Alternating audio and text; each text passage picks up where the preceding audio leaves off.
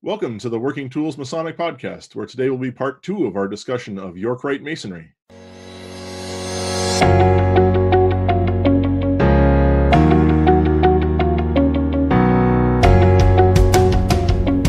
Ladies and gentlemen, brethren all, welcome to the Working Tools Podcast, a casual conversation around Freemasonry. First, it's important to note that our opinions and thoughts are our own and do not reflect those of our Grand Lodge or respective craft or concordant bodies. Please connect with us and ask questions, either here on YouTube or on our Facebook page.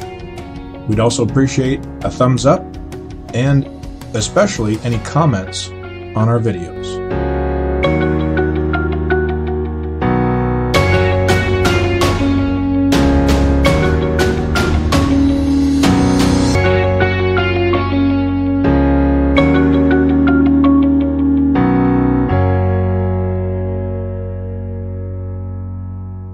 To the Working Tools Masonic Podcast. Today we're discussing York Rite Masonry. I'm one of your hosts, Matt Appel. I'm a Mason here in the Grand Lodge of Washington. And we have with us two of our co-hosts, David Colbeth, who's also here in Washington, and Stephen Chung, who's a Mason up in the Grand Lodge of British Columbia in the Yukon. And we have with us two very special guests. We have Worshipful Brother John Smiley, who's Ambassador to Washington from the Grand Chapter of Royal Arch Masons International. And he's been in the Grand York Rite bodies in Indiana and South Dakota and Washington in a few different roles. And we have Alan Akehurst, who is Grand Chaplain for the Royal Arch of British Columbia in the Yukon, and on the Grand Council of Royal and Select Masters and Knights Templar of Canada, and Grand Deacon for the Grand Lodge of British Columbia and Yukon. So thank you all again, our guests, for being here with us today to discuss York Rite Masonry. And talk about busy guys. I thought I was busy, but these guys are really busy. Exactly. Yeah. I'm guessing that not all of their titles were actually in those introductions. I bet there's about 85 other things that could be listed there if I know these guys. John would let me make a list. I said, okay, just give me the last one, or at least the current one. Yeah, I thought York Rite was something that you did when you had one more Masonic free night in the week. Sure. No. That's Scottish Rite. Oh, okay. So I think David had a really good question to start with. I was curious. Well, we finished the last show on a great topic. We were talking about the different areas of the different descriptions of the different degrees and different bodies. And so if you wanted to elaborate on that, you can. But ultimately, I'd like to know kind of what caused you to join York Rite. I know John said earlier in the show that this is just what you did, and this, his mentors said this is the next step, and so he did it. And a lot of us do that, honestly. It's one of the reasons I joined Scottish Rite, and one of the reasons I got a petition for York Rite for Royal Arch. But why did you join? Why do you stay? Alan, how about you? You want to go ahead? What caused you to begin, other than your mentorship? Maybe it is just the mentors ahead of you. I was basically recruited into York Rite from my craft lodge right after I got there. I was initiated, passed, and raised in Vancouver in the Lower Mainland, and immediately moved to the Okanagan. And after being in the lodge for a short time, I got recruited to go into Royal Arch because it met in the same place. And that ended up with me being the worshipful master of St. George's Lodge and the first principal of the Kelowna Chapter Royal Arch at the same time. back in 1984-5. That's how long ago that was. The next step for me would have been to go to Knights Templar, but unfortunately it met on a Wednesday night that was the work night for me, so I couldn't. So after must be 10 years, I decided I needed some more, so I joined Scottish Rite. And then my job changed, and I retired. And so that night was free, so I did preceptory. And then I was asked by the same guys that I'm meeting everywhere else to join cryptics, and I thought that was something new to learn, so I would do that. And after that, they've been basically invitational things. So, and now I think Alan has a 5-night-a-week Masonic schedule. Just one night a week. Just one night a week. Yeah. Well, the cryptic, the Red Cross at Constantine meets only 3 times a year. Cryptic only meets 4 times a year, I think, maybe 5. So that means you can't miss them. Yeah. So in our last segment, John was talking about how a lot of times in at least in Washington, and a lot of the organizations and York Rite he belongs to, that they end up talking about the Blue Lodges. Do you find that similar in Canada as well, or how do your meetings go? Is it a little more staunch, or what is it? How do your meetings flow? The meetings don't specifically deal with what's happening in Craft Lodge. In most of the York Rite bodies to which I belong, the Royal Arch and Preceptory and Cryptic Council, we all do work for one another. So whenever we've got degree work coming up or installations or anything like that, there's a discussion about, okay, who can do what for whom. But with respect to Craft Lodge, we're active in our craft lodges, but there'd be some discussion about what's happening in Craft Lodge, but it would be some event that's coming up. For instance, our first principal right now happens to be the district deputy grand master. So we'll have he's got a meeting here or there. So we'll mention that, but it's only a mention. I think we know who that is. Yes, I think you do. He was just on our show, and we happen to have a seated district deputy grand master. I'm not sure if he's to your right or to your left, but Matt Appel is our only 4 more months. Only 4 more months. Not that he's counting, right?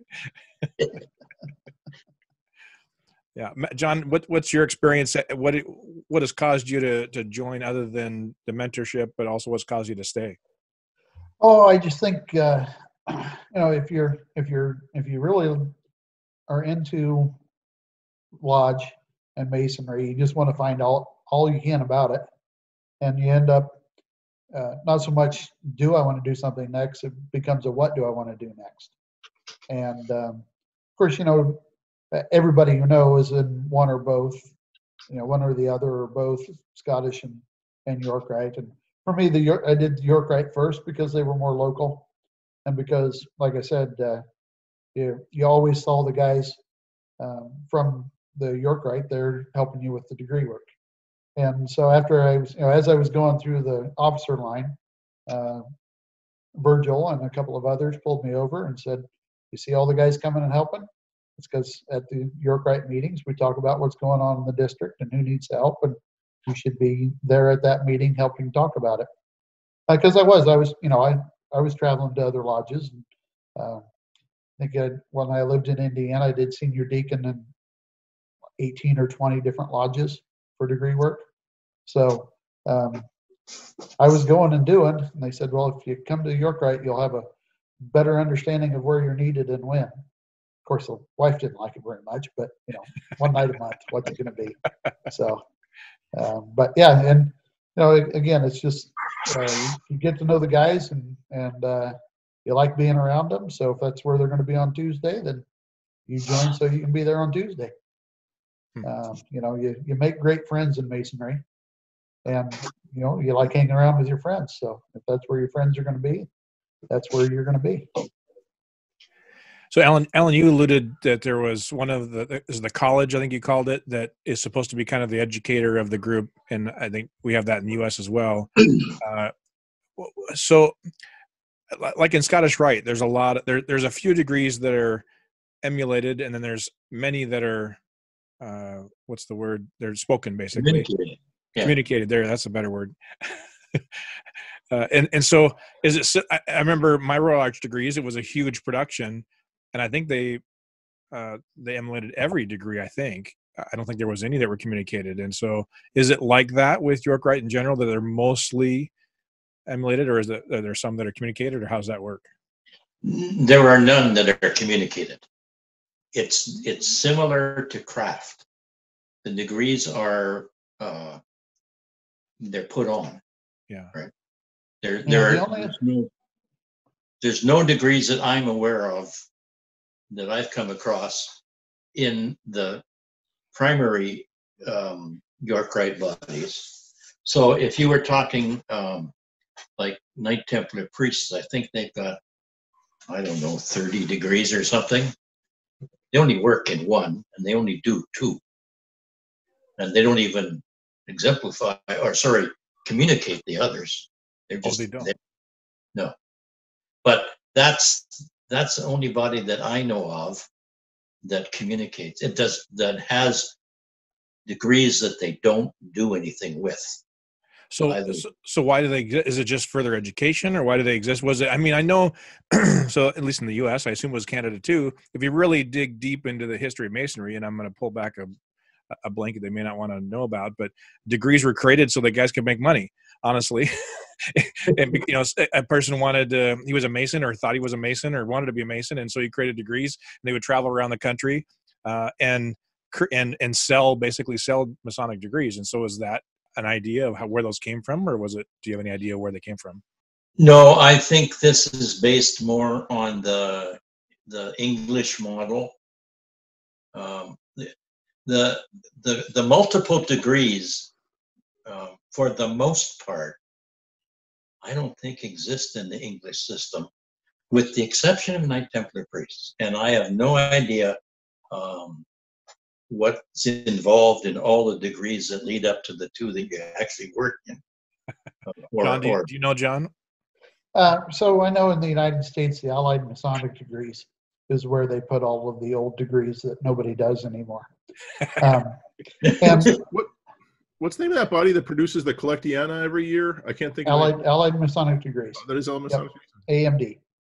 And they meet annually, and they used to meet in Washington, D.C. for Masonic Week. Now they're in Alexandria, Virginia, I believe, first or second weekend in February. It just ended. But the Allied Masonic degree has a whole bunch of different degrees, and most bodies will pick one or two that they like to do. I was a member of an Allied Masonic degree in Indiana, where I believe they've put on every degree. Last time I heard, they picked a new one every year to put on, and of course they did the ones that you're required to do. But then they just get the book out, and everybody'd learn a part, and they'd put on a new one every year. So do you have to be a York Rite Mason to be part of Allied Masonic degrees, or is it? You have to be chapter. You have to be Royal Arch in order to join and it's not invitational. If you want to join, you're welcome to petition. Some of the degrees in the United States are invitational. Most of them are not. Knight Templar priest is. York Rite College is. KYC Red Cross. Yep, Red Cross. I don't know if Red Cross is invitational or not. I'm a member, but I think it is. I think it's invitational, if I remember correctly. I think you have to recommend. It's invitational here.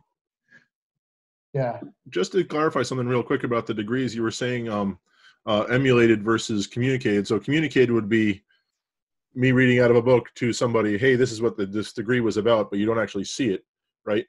When you say emulated, is that like in the Blue Lodge degrees where somebody does the whole thing, or is it kind of like more like in Scottish Rite where they have one exemplar and then the other three people watch kind of thing? Emulated just means that it's put on in full form. It doesn't necessarily mean whether all of the candidates go through it or not. So there could be a class of whatever, 3 or 4 people. Could be a class of does it. Yeah. That's how my Royal Arch was. There was 10 of us. It was a big class, and we were kind of all there, kind of watching. Sometimes we were part of it. Sometimes we weren't. They tried to make it as much of us as much of a part of as they could, but sometimes there's only room for one guy or two guys. Yeah. The terminology that we use is a degree is conferred, right? When you actually have a candidate and you do it. A degree is exemplified or maybe emulated. We don't use that word that I recall. When you put it on without a candidate. And communicated is when we tell you what the degree is all about. It may be read or it may be memorized, one or the other. Emulated is a David term. Sorry, Al. It is exemplify. But that's, honestly, I never heard that. That makes sense. I hear people talk about exemplifying a degree versus communicating a degree, but I haven't heard the difference between exemplify and conduct. That's a great way to define the two. I agree with that. Yeah, so we're in one of the bodies, we're having an official visit by the equivalent of the district deputy. And we are required to put on a degree, but we don't have a candidate. So we will exemplify it for him. So in many of the jurisdictions, except Washington, you have an inspection period. I know John's familiar with that, and he and I have had long discussions about that. And by the way, John, I'm floating idea to as many of people as I can in Washington. That may be a resolution here coming. I may need your help with. In York Rite in Canada or in U.S., do you have inspection season? So it sounds like you do because you're required to exemplify it. The expectation in York Rite usually, at least in chapter and preceptory and council and in conclave, is that when the equivalent of the district deputy comes, there will be a degree. And if you don't have a candidate, you'll exemplify. John, is that the same in the U.S.? Oftentimes in the U.S., we don't want a candidate for the inspection, because I was the grand lecturer in Indiana for 4 years for a grand chapter, and I was a district deputy for the grand commandery in Indiana. And when we showed up, you put on the degree, and you were being inspected in commandery. In chapter, you were being instructed. So we would stop in the middle of the degree and correct people, and in a very polite way, but we were helping them learn, where they were supposed to be, better ways of delivery. So we didn't want a candidate there because we didn't want to ruin the experience for the candidate. It really was a training session for the cast, except for commandery, and they're really military about it. So for them, it was a getting a score, and the commandery that got the highest score every year, got an award at grand sessions and all of that. But we very often we did not want a candidate there because we wanted to be able to stop and give instruction. Interesting. Okay. Never seen that happen here. Yep. So I was the grand lecturer for 4 years in Indiana, and each year we did a different degree. The first year we went through the Mark Master degree, and as we were going through it, we were stopping and talking about why people were doing things they were supposed to be doing, and what the meaning of some different things were, and really talking about the degree itself. Oftentimes we go through these degrees and we know what we're supposed to do and we know what we're supposed to say, but we don't spend a lot of time thinking about why are we doing this?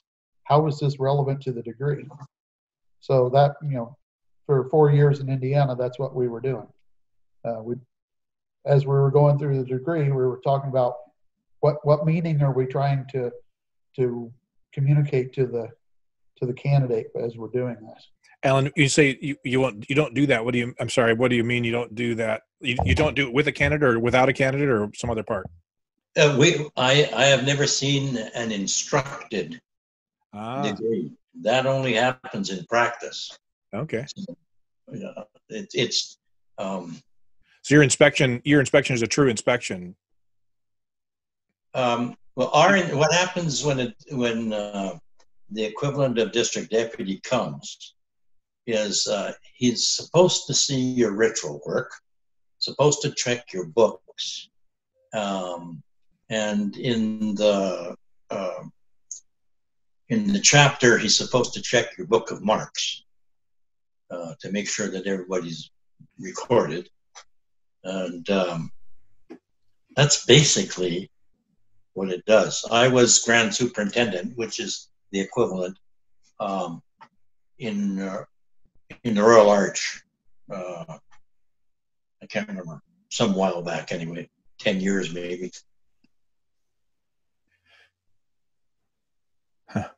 I love. Sorry, man. I love that idea. I'm sorry to take over the hosting here a little bit. No. I love the idea of inspection, and so I'm gonna kind of beat this up. It was funny. One of the brothers who we have on the show regularly is Ian McCune. When he was deputy, we were going through a transition of where we used to check in the craft lodge, as you call it, Blue Lodge, we say.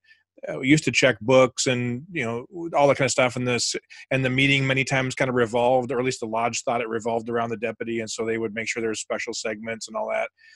Time for the deputy to talk, and we went through a transition where we now use Grandview, which is a computerized system, and so all the reports are done online. Everything's online now. You don't really have to check books too much. I mean, you can do some digging, and so we were in this weird transition when it was just as my second year was coming off, and then his full 2 years, they were in this weird transition. So he said, "I'm gonna go to degrees. I'm not gonna go on a meeting night. I want to go on a degree night. And can you actually do the degree work that you say we're supposed to do?" And there was a huge backlash from lodges because they said, "Oh, no, the degree night is for the candidate. We don't want the deputy there." And he said, No, I'm just going to come as a visitor, basically. Maybe at the end I'll say 5 minutes worth of words, but it's not about me. It's about the candidate. It's about you at the lodge. I want to watch you do what you do best. And it was interesting to see. And now even more fascinating to hear that all the York Rite guys that I know are in those meetings, that's in Washington, that's exactly what they do in their own meetings.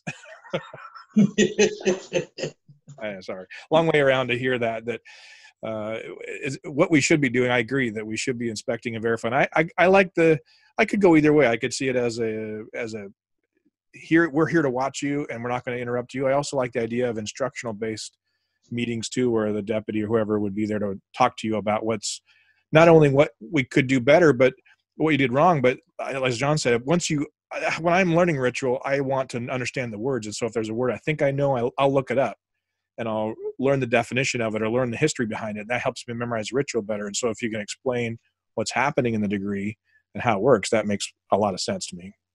Under that instructional system, the deputy has to know what he's talking about, though, and that's a.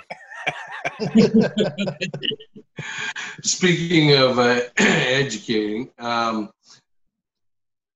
what's often asked, and because I'm not a York Rite, I don't know the answer or how to describe it, but I'm often asked, what is the difference between York Rite and Scottish Rite? Dum, dum, dum, dum. You want this one, Alan, or you want me to do it? Well, I'll take a first kick at it in terms of the York Rite is more along the lines of the craft lodge and operates in a similar manner.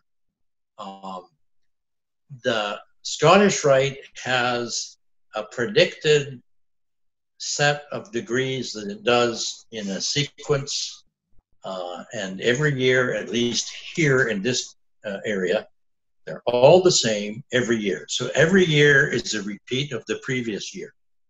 So that's the ritual piece of Scottish Rite as compared to York Rite. York Rite confers degrees when it has candidates, as does Craft Lodge. So that's a ritual difference. Well, then, Scottish Rite being a repeat every year, we always have candidates. So the York Rite doesn't always have a good flow of candidates to do the degree work every year, or it's not a scheduled thing like we have. You are within arm's reach, Stephen. You better watch it. Yeah, it's the same as it is in Craft Lodge. We confer degrees when we have candidates and when we can juggle times with people. It's not set on a schedule at all. And yeah, we have candidates.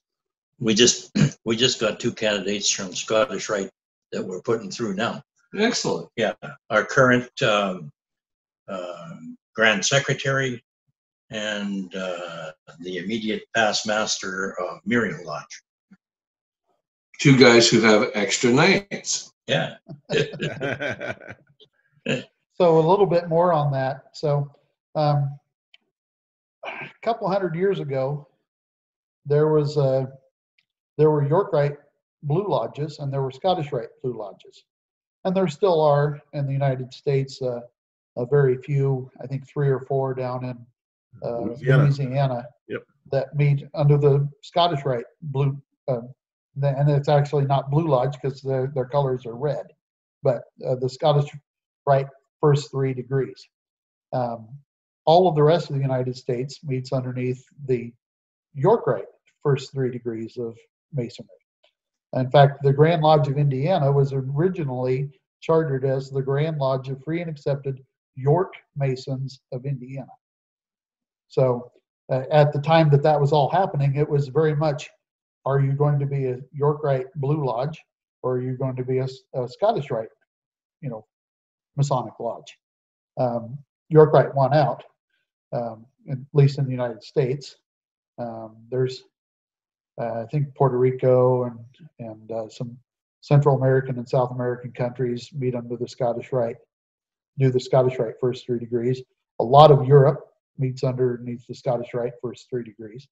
So a big part of the difference in the United States here is that the entire lodge system that we have set up is the first 3 of the 12 degrees. So in the York Rite, all of the degrees have something in some way, shape, or form tied back to King Solomon's Temple and the Temple Mount. In the Scottish Rite, some of those degrees do not have anything to do with, and I don't do a lot of Scottish Rite, but some of them I'm sitting there thinking, this hasn't got anything to do with the Temple Mount.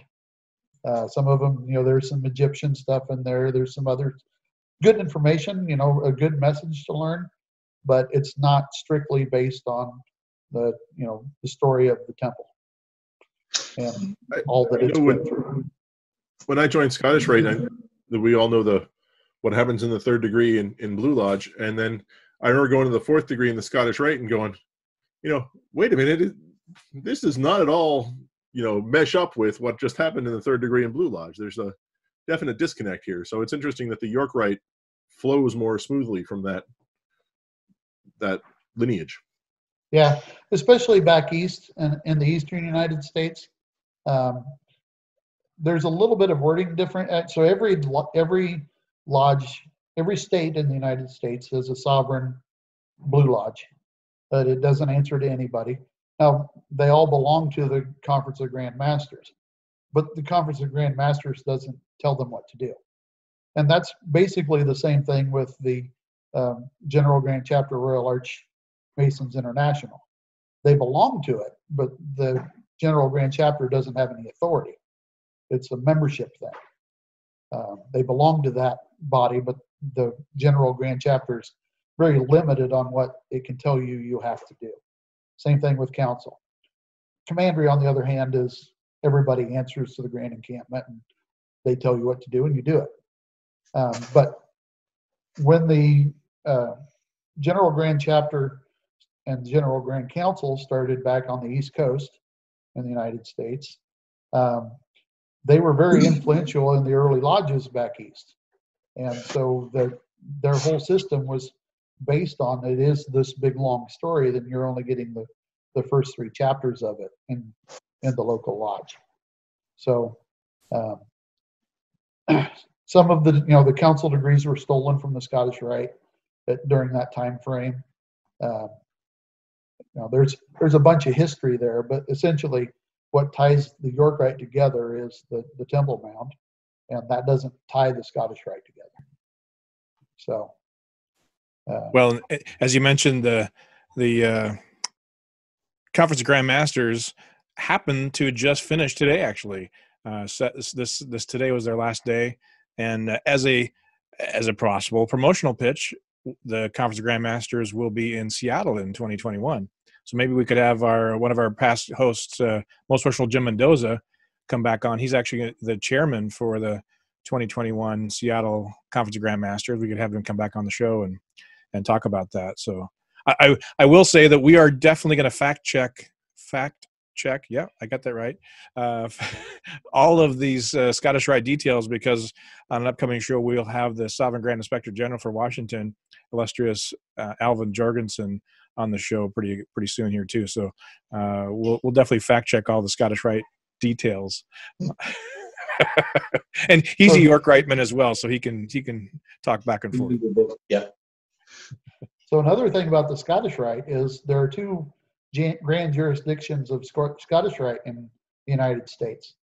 There's the northern jurisdiction and the southern jurisdiction. And the southern jurisdiction is almost all of the United States. The northern jurisdiction is, I think, Indiana and to the east. Basically, maybe Kentucky to the north. 13 colonies plus a couple, right? Yeah. Well, east of the Ohio and north of the Mason-Dixon line, I think. Yeah. Pretty much, yep. Yeah. So, and they're weird because they replace degrees all the time. Somebody will say, "Hey, I've got a new degree I've written. Let's put it in place of the 13th." Okay, and they've got a new 13th. Huh. So, which really bothers the guys, because if you learned the degree and you were doing it, and they come out a couple of years later and say, "We've got a new 13th degree," and it's completely different, whole different story, whole different, nothing about it's the same. You're like, "Oh, gracious." We'll have to get I was actually learned those parts. So. We'll have to get somebody from the northern jurisdiction on then too. So before we get too far down the road, Canada, somebody I actually belong to,